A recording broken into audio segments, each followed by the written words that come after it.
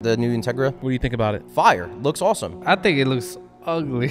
I just think it's stylish. I think it looks good. I think it's classy. I think they did what they were supposed to do. They did a manual gearbox. They did everything minus the power. It still has the same power that it did in 2000. They kept it true, authentic to what it was. Yeah, but they're damn near double the weight. You need more power. That car should be coming out with like 400 horsepower. Maybe it's got potential though. I'm sure it does. Look at what you're competing with. A 3 Series? Don't get me wrong. Honda people will always buy this stuff. You know, if they produce a product, and that's almost what's killing it, because they're like, oh, we're going to put it out, they're going to buy it, and they do. It's like the Fast and Furious movie. It's like, you don't want to watch this, but you have to go. You hope there's some racing in it. That's literally how it is with Honda.